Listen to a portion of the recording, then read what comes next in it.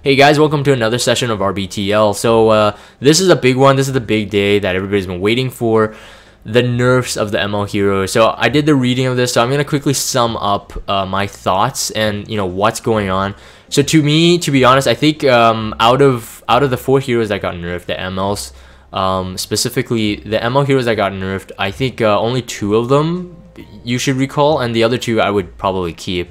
So Silverblade Araminta, really quickly here, only has a 10% reduction in the combat readiness. So basically, if a hero is, an enemy is burned, has burn effect, or gets burned after she does the S1, her S2 passive, one of them is to increase her combat readiness. So her combat readiness is reduced by 10%. To be honest, it's still very usable. It's like a free Necro and Undine artifact pretty much on her, without having to do AoE. And then the Meteor Fall now has an increase of 5-turn cooldown. So before I was saying that if they nerfed her 100% stun rate, I would say that that's enough of a nerf, but they just increased the cooldown rate. 1 turn is 1 turn, it's still something. So maybe ML Araminta users will start using Atisa Scepter, but if they're going for the first turn, like disabling, she's still really OP. To be honest, like if you run her with Abyssal Crown, you have a stripper running before her, you run her with Abyssal Crown or Zero Ren, her passive on the S2, because it's an AoE, it's an attack all enemy, it's still gonna be really good. So to be honest, like if you have ML Araminta, if I had ML Araminta, I wouldn't be recalling her, because to be honest, she's still doing exactly what she was doing before. She's still gonna be really strong with the right team comps. ML Baal and Sazan, and I know that everyone's opinion might be different. To be honest, I think that he is nerfed so much so that I would say you may as well try to recall him in this period. And maybe if you get him off banner later, because we have apparently a lot of changes on the summon system, there's more probability for you to get him again. So if you get him again, maybe keep him. But the changes are basically Dispel 1 buff on the S3, and only the S2 rather. The S2 is changed, Dispel 1 buff, and also maximum of 20% CR push, which is way better. But I would say the difference in this is the Dispel 1 buff. Originally dispelling 2 buffs is quite substantial, and then be able to put them to sleep, of course. So to me, his nerfs are enough for you to. Oh, also, yeah, and then the 4-turn cooldown. That's a big difference versus 3-turn. So even if he has a Atisa Scepter and like a max level Atisa Scepter, and if the RNG rolls their way, there's much more time to be able to I guess like counter ML Baal comps. And then if you're using him, sometimes you just get like unlucky RNG, like you don't dispel, or you don't even put them to sleep. It can go like sideways really quick. The only thing is, I would say that if you have ML Araminta still and you want to use her, I think Sage Baal and Sazan still works the majority of the time. So one thing that we were talking about on stream prior to this recording is that the Dispel 1 buff is good if it was like, just on, people running immunity. But now with ML Cecilia, especially in higher ranks, and you'll see her a lot in defense comps.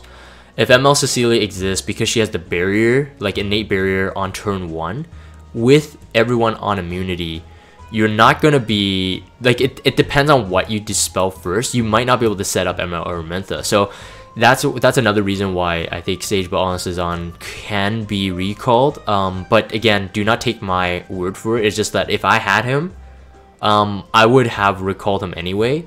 But now with these nerfs, I think people will be recalling him. Arbiter Vildred, again, we were all laughing at this, like they just buffed him, but I think that what they did was they over buffed him. Now he just basically loses the 2-turn attack buff, which is good for survivability from the opposing team. So whether you have Arbiter Vildred or they have Arbiter Vildred, it's good for the opposing team in terms of survival. But then does that make him like good?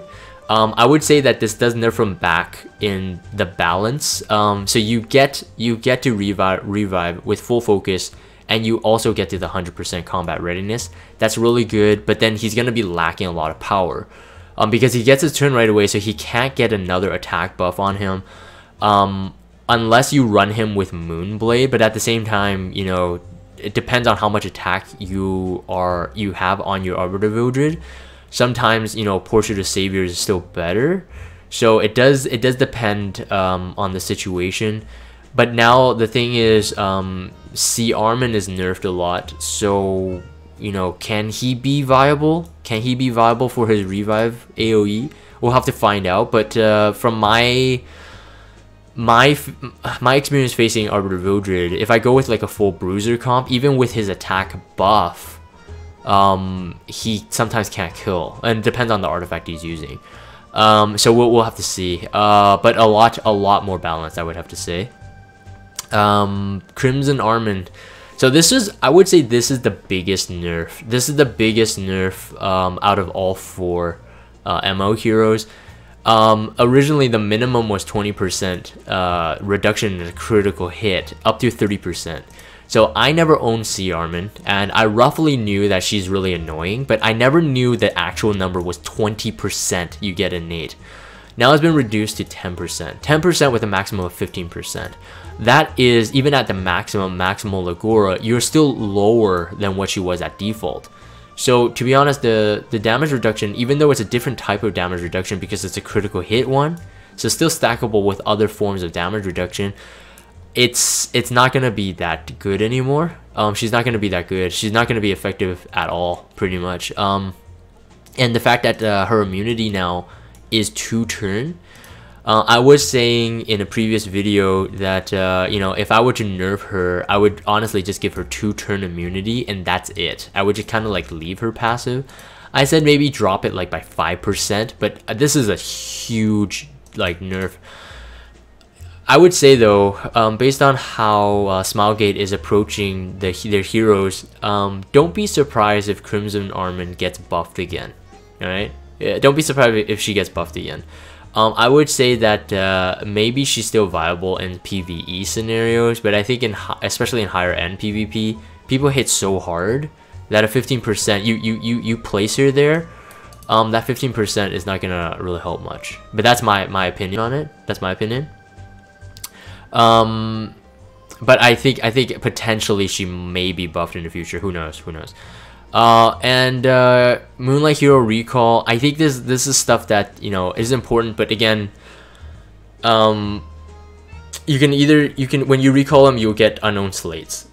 These unknown slates are specific for certain types of heroes, so like 4-star, 5-star, but you can't, like, I think you can't, like, you know, unknown slate like, you know, Vildred to get like maximum speed if you had like multiple Aramintas. I think that's not how it works.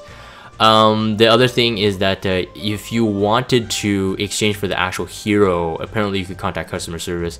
But again, I think you guys can do the reading on this, so not much opinion on this for myself in terms of what you get back in return for the recall. But again, like I said, I don't think too many people will be recalling ML Araminta. I think she's still really strong. Balancing hero changes. So description on a lot of stuff. So Basar, possibly from the reading of this, possibly S1, S2 gets improved. Euphine, probably S1, S2 gets improved as well. Lilibet, it seems that S1, S2 might be improved too. Litica, I'm not quite sure what her reading is like. It just says like what her problem was. And Assassin Kali, it seems that the S1 might get some improvements. You know, and I won't give too much, you know, thoughts on this until we actually see their notes, so let's just skip that. Postponed for Arena Season 3, skill bug fixes, balancing quality improvements, and battle system information. So I think I'm gonna move on still. The memory imprint one I want to touch upon. This one is interesting to me. Again, nothing is set in stone, but it's just kind of sharing with us like what they're thinking of. So basically right now memory imprints are affecting everyone except the hero containing the memory imprint. So I'll use my Luna as an example because she's my only triple S. Whoa, actually wait, followed Kayron is really close. Kayron is double S, 2S. Luna is my triple S limited hero. At the time I went really crazy for her. Pity summons pretty much for all her copies, and I used one unknown slate on her. She has a 14.4% critical hit chance for the rest of the party, but she can't use it herself. Now, with the changes, basically they're thinking of, I guess it's a toggleable setting in your hero itself, so that you can have either memory imprinting, like I guess normally. So if it's in Luna's case, full party 14% critical hit chance rate increase. Or you can swap it to yourself, but you can only have one or the other. Now the interesting thing is that they said that something about the effect on the hero itself will not be as great. So I think they're gonna be probably still making these changes on the fly. I don't think that everything is done right now at this point. So this is only like a hypothetical. This is not what they've already said is gonna happen. But maybe like if you swap it to your Luna, she gets maybe like a 7%, maybe half, let's say, like 7% critical hit chance. But then also they said to further enhance the uniqueness of each hero, some of them may enhance skill effects, not just increase stats. That's what's really interesting to me. So obviously they're also, you know, giving us players some. You know, hopefully it's not OP effects, it's not overpowered, because the reason is because we're going to talk about the summon system improvements. With the new summon system improvements, whales will be whales, and they're going to get like triple S heroes like way easier. Free-to-play heroes, free-to-play players rather, will get, you know, will be able to get multiple imprints also easier. So with this, you know, like enhanced skill effects, it must not be some OP thing, but just something that adds some uniqueness to it. Definitely interested to see what each hero has in terms of their special unique abilities. If this is going forward, that's my thoughts on this, but not just increase the stats. So just keep that in mind. It's really cool. So yeah, and then they round up saying that the ultimate goal is to find the balance so everybody has an enjoyable environment and you know, no rage or whatever. So that's my thoughts on this. So on this system improvement and hero balance. I'm gonna move on here really quickly to the summon system improvements. I'm not gonna keep this together as one video. So now Moonlight heroes are now obtainable through not only the regular Moonlight pull system, so that system is not going to go away, but rather Moonlight heroes, 3 to 5 star heroes, will now be introduced to the regular Covenant summons. Also, the fact is that every single banner going forward now, or after the applied date rather, will have limited summons. So as long as it's a featured banner, so whether it's a return banner or it's a new banner, you're gonna get the same pity system that we've been experiencing with the limited banners.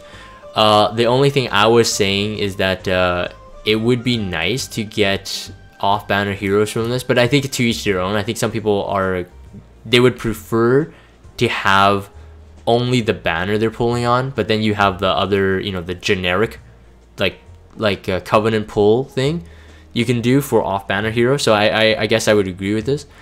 You'll be guaranteed it. So in addition to that, if you're pulling on those banners, then you will never get 5-star MO heroes based on that reading.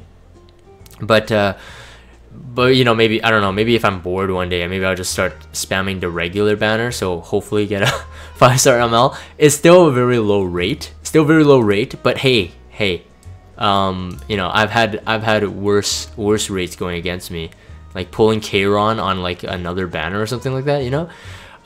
So it's possible, so I'm gonna be pretty happy about this.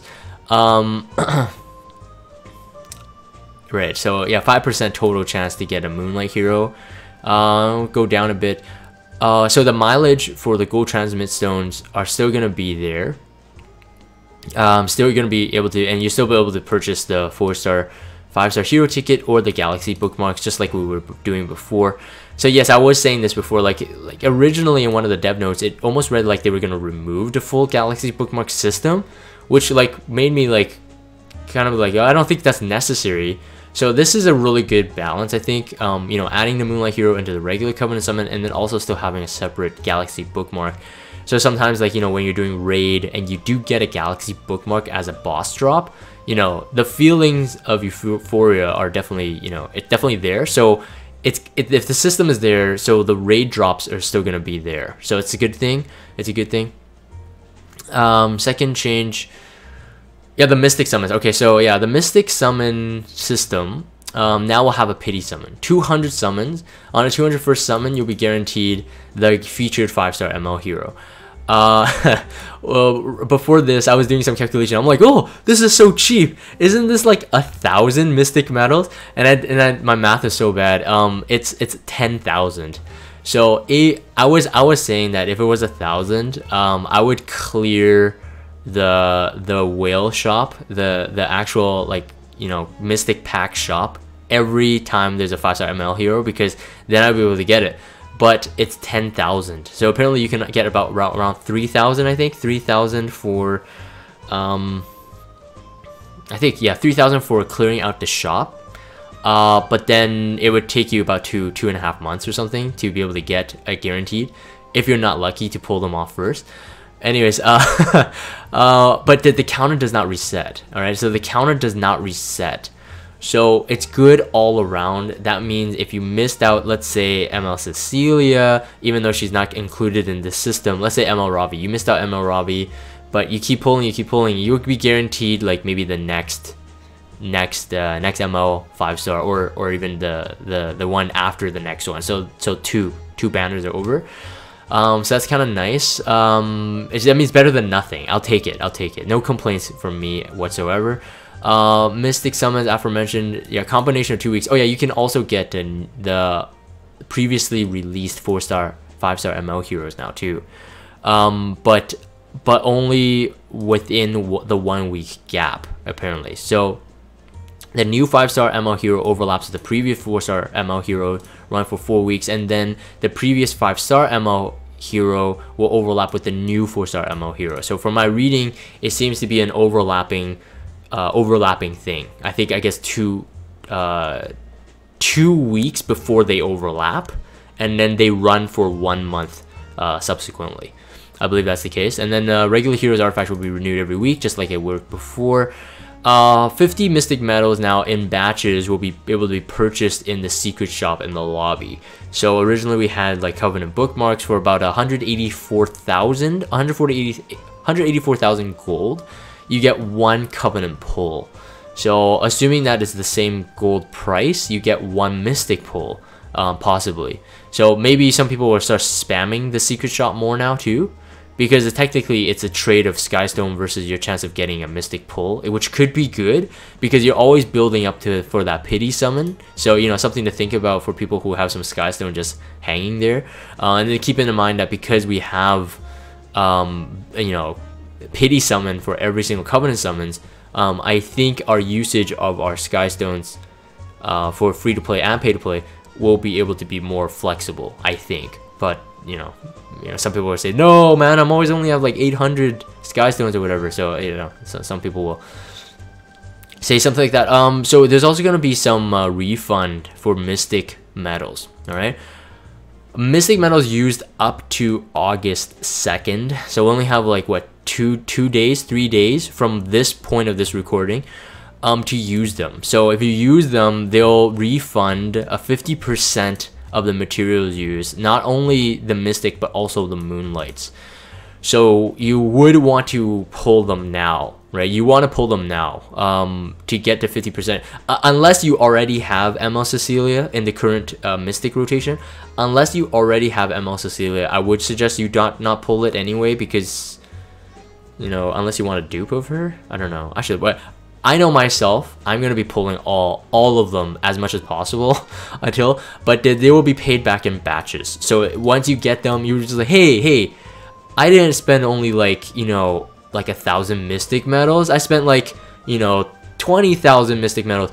just keep in mind that it is paid in batches. All right, so they're gonna also give us more details as you know, as this is applied. So don't you know, yeah, bank of getting all of them right away so you can like ham on the next banner. I'm pretty sure they're all also giving you back in batches for a specific reason.